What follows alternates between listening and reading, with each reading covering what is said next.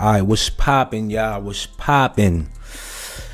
We here with another live. Salute to all the D-Riders, though.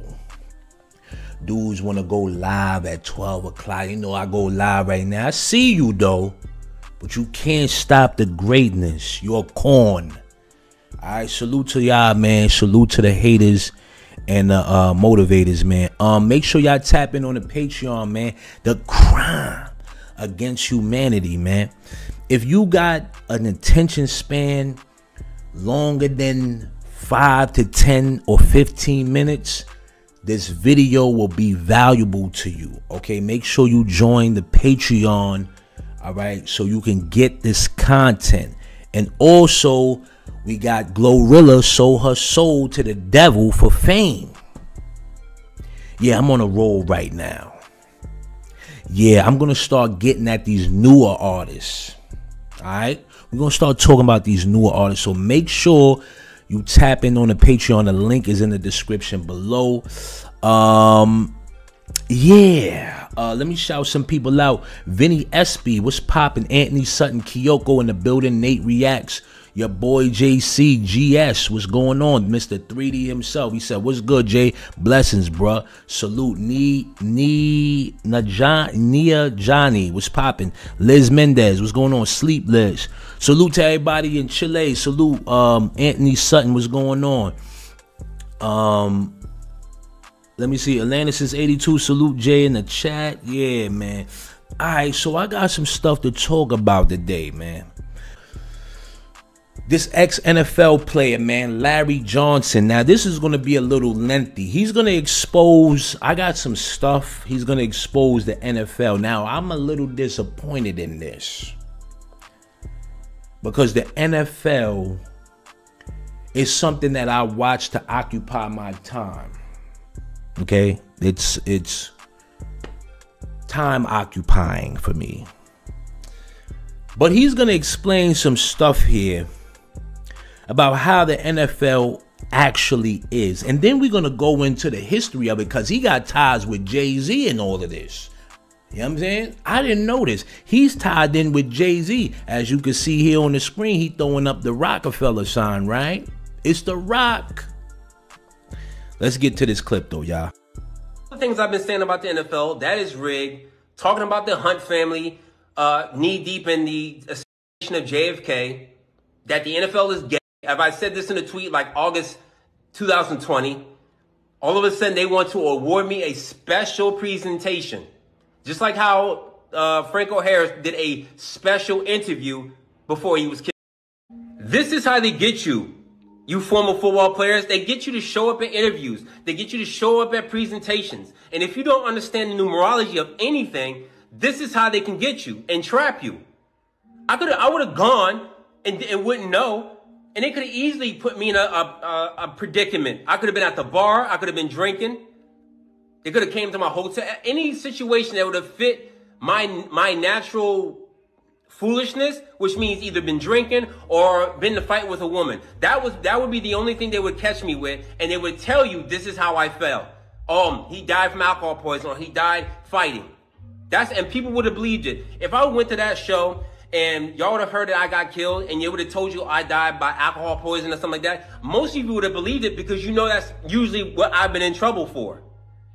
This is how they get you. It's kind of comical, because once you understand numerology and gematria, and they use the same numbers over and over and over again, it becomes pattern recognition.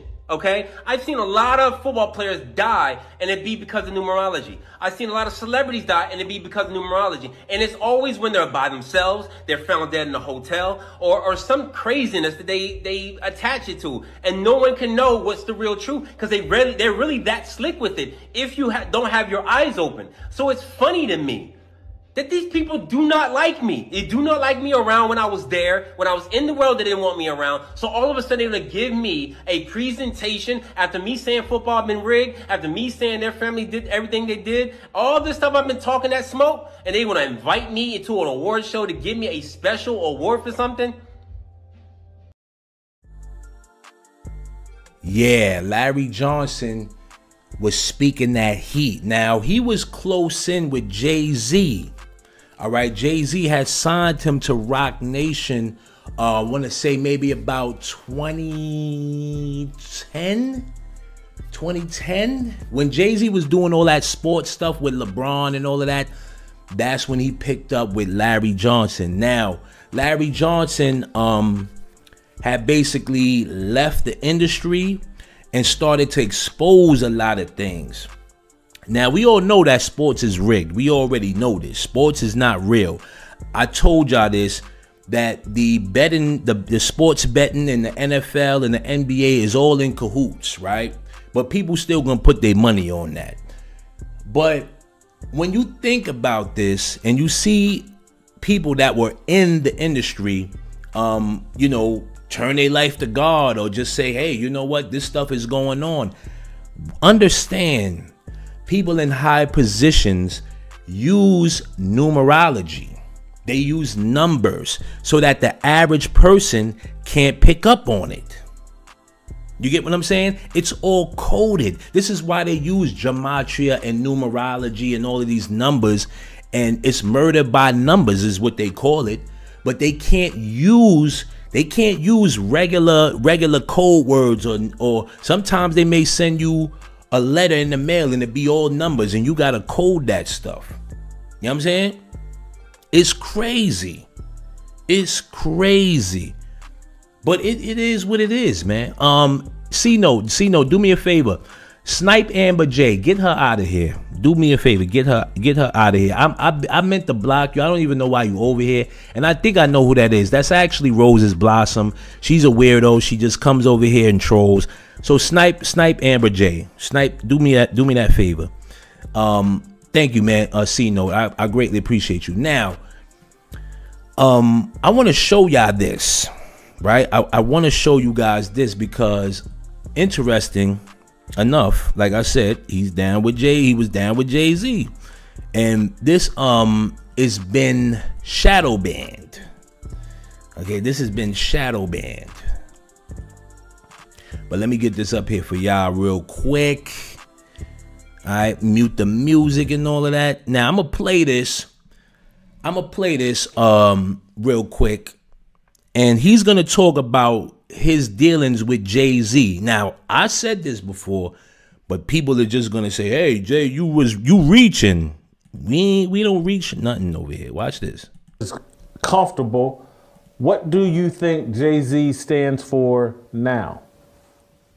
Well, it's obviously they've been controlled by Satanism. I mean, I'm not really scared to say that. We all know Luciferians, Freemasons, and all occult knowledge that was drugged up from Egypt have now surfaced itself in American society. And if you actually dig through the raps, like as I have, before it was all about partying, popping bottles. But when you listen to it again with a new ear, obviously they're not serving the same most high God that I am. And that's what makes us enemies, that I stand for a completely different doctrine, a completely different nation, and a completely different truth than he does. I don't have any materialism attached to my spirit or soul anymore. I don't have fornication attached to my spirit anymore. I mean, I just got engaged July. So my life is completely different from how I was with women in the early 2000s. And I think that is the difference in itself of being involved with Rockaware has made me see something completely different, and knowing who his allegiance is with is not the Most High God. And we all know, you know, Satan rules this realm. Yeah.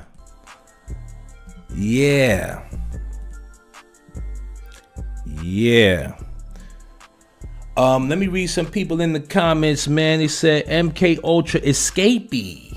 That's possible too.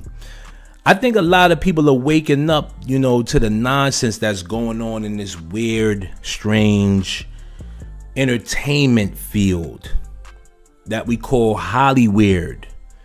You know, before the pandemic, and I'll say this, before the pandemic, you know, a lot of us were asleep, including myself.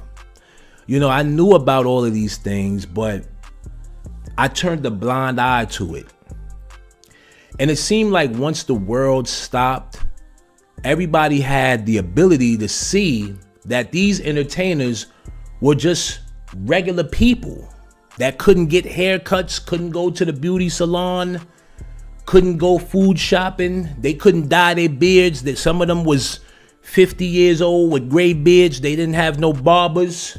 They was looking crazy out here. And we idolized these people for years. When in reality, they're just regular people. And it showed. And that some of them were coming on Instagram begging. Some of them turned their life to God. Some of them exposed the industry. Some of them got tired and said, I'm out of work. I need help. Help me. But when I look at this stuff, right, I see that all of these people are playing a game. They have a job to do. And unfortunately, you're going to have new and upcoming rappers, actors, athletes that will know this stuff and they'll just turn a blind eye to it because their parents are making them do it. Or they've had a rough upbringing. They don't want to figure anything out on their own. But during that time, that 2-year span, I would say, a lot of people came into awareness of understanding that we're all just human beings. And there's only one creator of all of this. And some people still just want to turn their head and say, oh, it's rap, you know, gossip, yeah. None of that stuff even matters. These people don't matter. They're just puppets. You know, they're pawns. They're doing a job. You know, and they have to all report to these high elite bankers. You know, it's not the devil that they got to go and report to. It's these high elite bankers that these celebrities have to kiss the feet of. And the bankers go and worship the serpent. All right. The bankers, they go and worship the Pope and shake hands with the Pope. And then the Pope goes and kisses the serpent's feet and all of this stuff. And you see a black Messiah come out of a box, but that's really the devil. Some people, oh, the Pope kissing Jesus. No, that's actually the devil, son.